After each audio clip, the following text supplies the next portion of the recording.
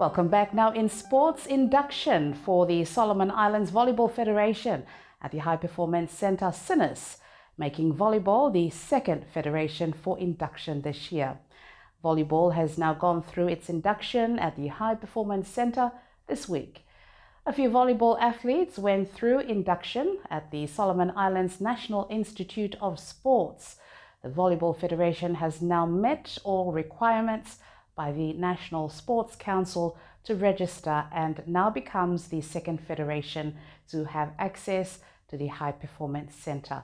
Now the induction involves phases 1, 2, 3, which includes the well-being and lifestyle performance, nutrition, physio, rehab, and strength and conditioning.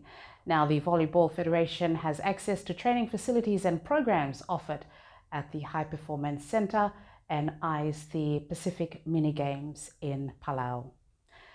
The National Under-19 national football team has went through trials and went to open trials as well, which also accommodated potential players from the provinces to maximize the best potential football players.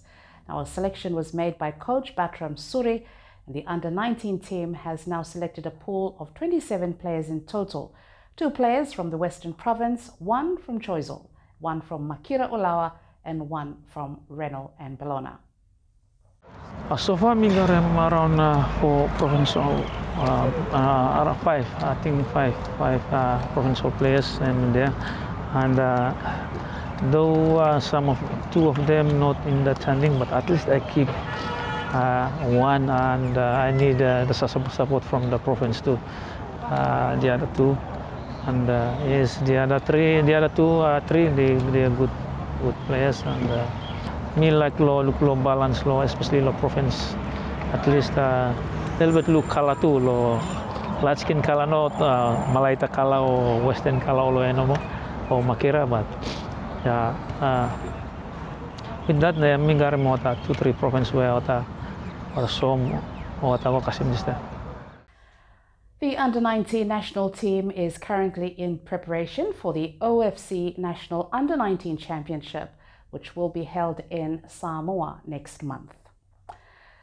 The excitement continues at the high school basketball competition, which unfolds at the multi-purpose hall every week. Games continue this week with result. Bishop Epale goes down to Betikama Adventist College. High school basketball continues this weekend. Fixtures for this Sunday: it's Woodford International taking on Selwyn College and Tenaru Secondary School taking on Kolale High School. That's for both the boys and girls category this Sunday at the multi-purpose hall. And that's a wrap for today's Tavuli News, also wrapping up another week. Thank you for staying with us throughout this week. Looking ahead to the weekend, the Solomon Islands, the weather forecast currently experiencing a trough to the north and steady eastward winds flow across the area. While there are no warnings, sea travellers are advised to exercise caution at all times, especially around our islands. I'm Lisa Osifello. Have a great weekend, and we'll see you on Monday next week. Bye for now.